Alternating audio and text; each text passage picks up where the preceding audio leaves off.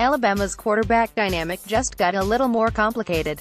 Averion Hurts, father of Crimson Tide Rising junior Jalen Hurts, gave an explosive interview to Bleacher Report in which he discussed the possibility of his son transferring. Asked in the piece if his son doesn't win the quarterback competition with Tua Tagovailoa, Averion Hurts responded with the headline of the story.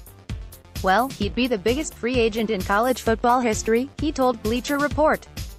The possibility has been whispered throughout the offseason after Tagovailoa's iconic post-halftime cleanup in the national title game.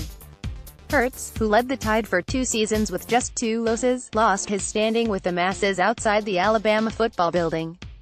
What matters is what the rebuilt Alabama offensive coaching staff and Nick Saban thinks. The Bleacher Report story, published Thursday morning, leads into Saban's previously scheduled Thursday evening and Saturday's A-Day game in Bryant-Denny Stadium. The injury that'll sideline Tagovailoa only highlights the importance of retaining Hurts. Alabama will have just 2 scholarship quarterbacks available for the 1 p.m. CT Saturday spring game, with Mac Jones getting the reps Hurts doesn't take. That's why Alabama got a commitment from East Carolina graduate transfer Gardner Minshew. He later flipped and is now going to Washington State. Saban in March told ESPN he was open to using 2 quarterbacks in 2018. Saban has also never come out and announced a starter in advance of a season in which there was a question about who would earn the job.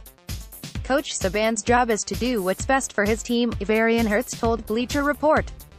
I have no problem with that. My job is to do what's best for Jalen, and make no mistake, Jalen is a quarterback, and he wants to play quarterback.